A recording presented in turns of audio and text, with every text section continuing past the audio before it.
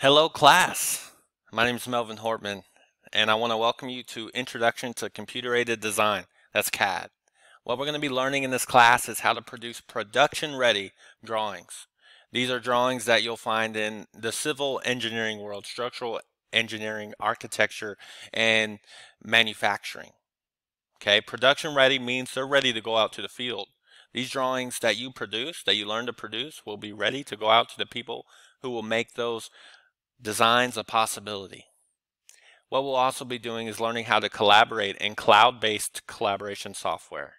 We're going to be working together virtually on drawings and drawing revisions. And we'll also be learning some productivity tools to help you to learn how to work through drawings faster, more efficiently.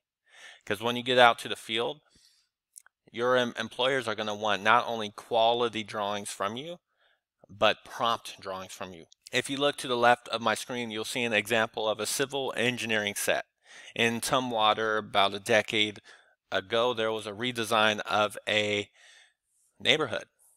The roads were redone, the sidewalks were redone, the property lines were re-evaluated. There were drainage systems that were put in, and you can see those in this set of drawings. It's about 34 pages. You not only see plan views of the neighborhood and of specific sections showing the specific grades, but you'll see details. You'll not only see lines and polygonal shapes, rectangles, arcs, and curves, but you'll see notes and numbers. These notes and numbers are dimensions and annotations and notes to the field workers to have the knowledge of how to put this all together. On the right side, you'll see an example structural set. This is the concrete plans for a parking garage. Parking garage is obviously a heck of a lot of concrete. So companies need to hire a specific concrete contractor, and this is what they produce, these concrete plans that have lots of lines, lots of curves. Not only plan views, but elevation views, which are the cutaway views that you see showing how all the different concrete components come together, and at each section what it needs to look like. One of the most important things you're going to need to navigate this course is a deep knowledge of how to move around in Canvas. If you've made it to this home page, you're doing pretty well for yourself already, but there's a couple more things that we need to know. For example, if you look on the home page, you'll not only see this video, but a description of this course and a sentence saying that most of our navigation is going to be through the course navigation menu. And also, most of that will be through the Canvas modules. The course navigation menu you can find on the left side of your screen. You'll see modules, grades, syllabus, RTC support syllabus, course evaluations, and outcomes.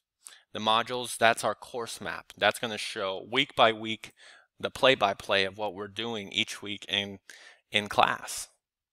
It's going to show us exactly what we're doing and what we need to do to successfully complete each module. You'll see for week 1 there's things to view. There's days to view them. There's dates when things are due, like this concept check and this practice are due on April 15th.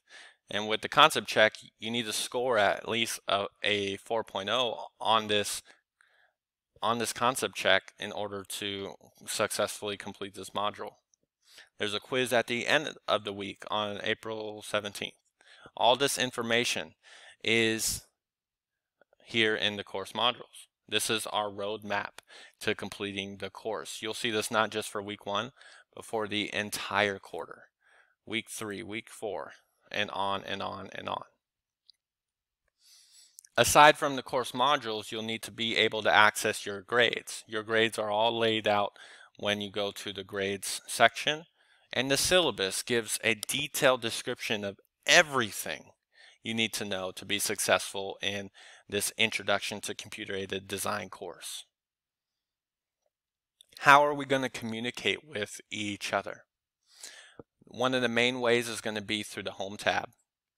On the Home at the top of the screen, you'll see our most recent announcements. I'll also be communicating with you individually through your Canvas inbox, which is to the left of the course navigation menu.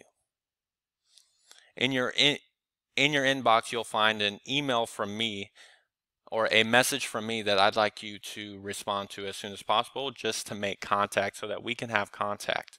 Through your inbox, I'm going to be checking up on you, seeing how you're doing.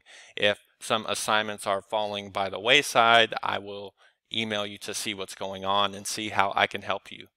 Through our inbox, I'll also be setting up virtual meetings for us to meet face-to-face, just like this.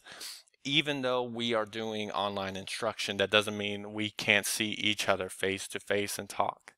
If you're having any troubles with navigating the lessons or going through the demonstrations that we'll go through in this class, we can have a virtual meeting, and I can actually come in and help you on your personal computer. I can take control of your computer and help you out in any way that you need to give the impression that we're actually in class together. So, without further ado, let's get started with learning this incredible thing called CAD.